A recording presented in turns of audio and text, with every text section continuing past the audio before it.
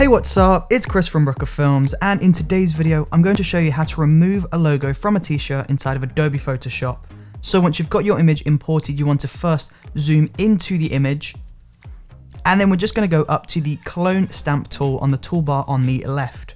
Now with the clone stamp tool selected, you want to press Option on your keyboard and you want to select a part of the shirt just above the logo. And then you just want to draw a little circle around that. And basically this is going to grab that information and you're going to paste this information on top of your logo. So now release Option and you want to paint over part of the logo. And now as you see, the logo will start to disappear. And now all you need to do to completely remove the logo is use the clone stamp tool to copy and paste parts of the image over your logo.